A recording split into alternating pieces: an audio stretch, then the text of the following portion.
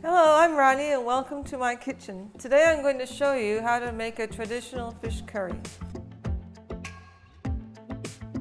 So we start with the ingredients. We've got mustard seeds, fenugreek seeds, uradal, fresh curry leaves, golden shallots,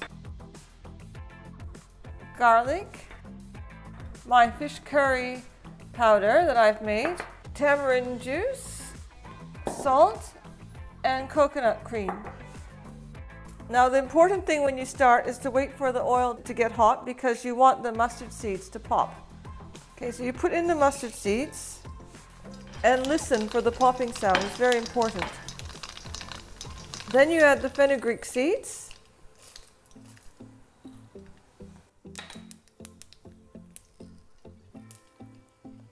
The uradal,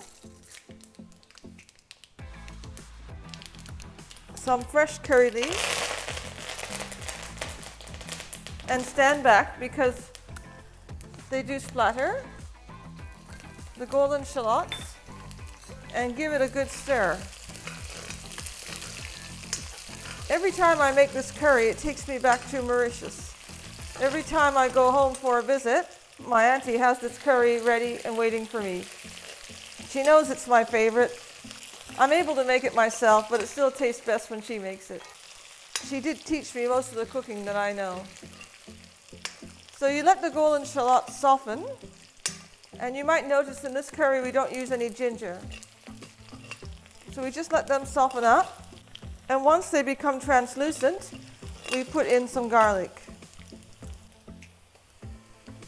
And just let that cook for a little while.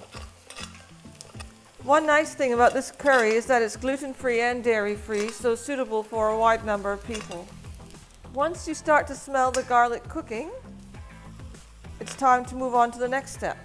This is my fish curry powder that I make, but you can always use one from the Indian shops if you can't get mine. There's one brand called Baba's that's pretty good. And you just add it in. And remember, you can add a bit more or a bit less in a little while if you think it's going to be not the right amount for you.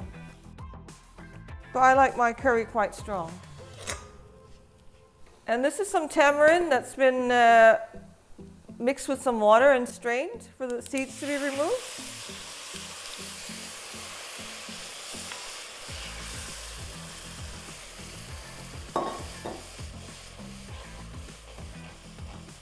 At this point, you let it cook for a couple of minutes because you want to get rid of the raw taste of tamarind.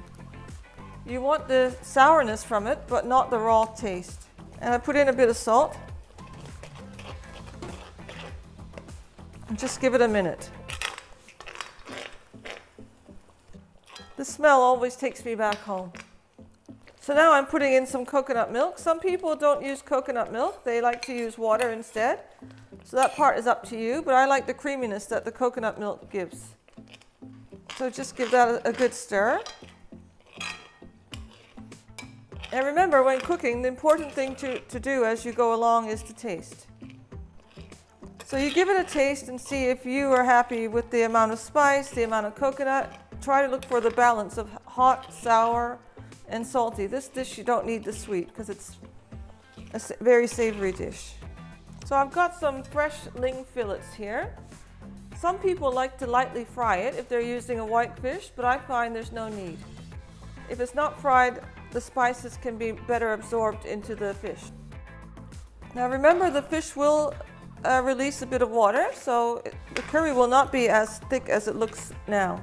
So that takes about 2 or 3 minutes to cook, depending on the thickness of the fish. Remember not to overcook it, because fish isn't very nice. If it's been cooked too long, it gets rubbery. So just give that a few minutes, and your fish curry will be ready. Some people put bits of fried eggplant in it at this point, or slices of very hard green mango. So if you want to do that, now is the time to do it, when the fish is almost cooked. At this point, you can see that the fish is releasing a bit of water, so the sauce is not quite as thick as it was earlier. And that's a sign that it's almost ready. Now the way you know it's ready is if you can cut into the fish with a spoon and you can see the flakiness of the fish. And that's how you know it's ready. It's better to slightly undercook it than overcook it, because it will continue cooking as you're serving it. So this is my fish curry. Thank you for watching, and I hope you enjoy making it.